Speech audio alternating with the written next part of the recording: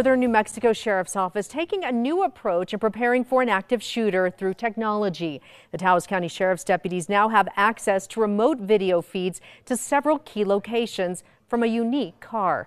News 13's Marilyn Upchurch has a first look in Taos. It makes our schools safer. It's designed to help keep our children safe, our teachers safe, our citizens safe. It can take minutes for first responders to get to any scene, including ones where seconds matter. Now, the Taos County Sheriff's Office is using technology to better identify threats in critical situations like an active shooter. All too often we see active threat, active shooter incidents throughout the country. And more oftentimes than not, because of the time it takes to respond to these, law enforcement finds itself behind the curve. They've installed monitors in one of their units showing live video feeds from security cameras.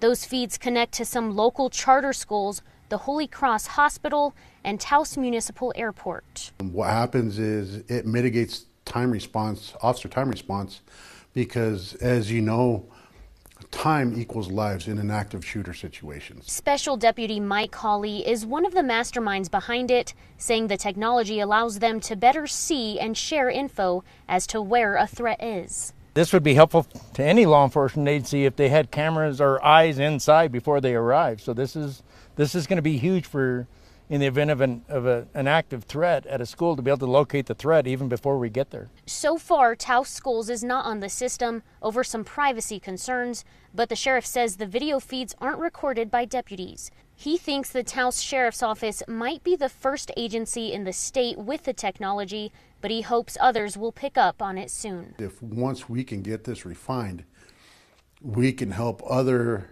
state law enforcement agencies push this out and equip them with our ideas. In Taos, Marilyn Upchurch, KRQE, News 13.